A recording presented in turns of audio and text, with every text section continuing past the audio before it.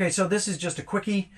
I posted a picture of this thing on my Airstream Addicts Facebook group about a month ago, and people seem to really like it, so I figured I'd give you a little bit of a video tour.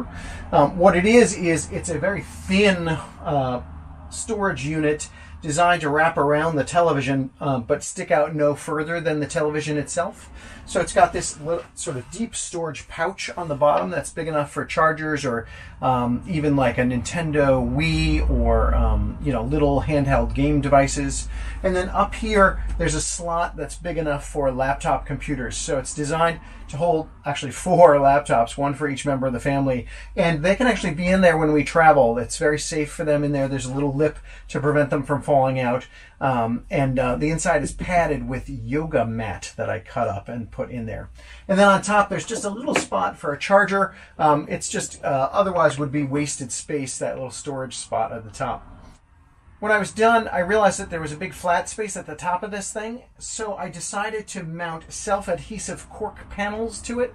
I wish I had had one big piece of cork, but this works fine. And this is where I put up like campground rules, checklists, anything, shopping lists, anything we really need to keep out in the public eye when we're traveling. So it's one of those things that doesn't really look great. It looks like clutter, but it's in a really handy location. It's right at eye level, and it's a place where we all see because we come into the trailer, and this is like one of the first places we look. The other thing I did was I mounted one of my beloved Caframo fans.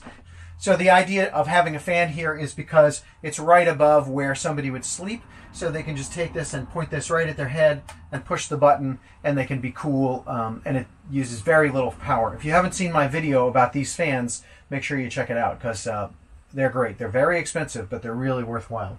So there you go. Let me give you one last look at the details of this thing. It's made out of 1/2-inch Baltic birch plywood. Yours doesn't need to be curved like this, but I just used a jigsaw to cut it, and I used a table saw to kerf the back so I could curve it.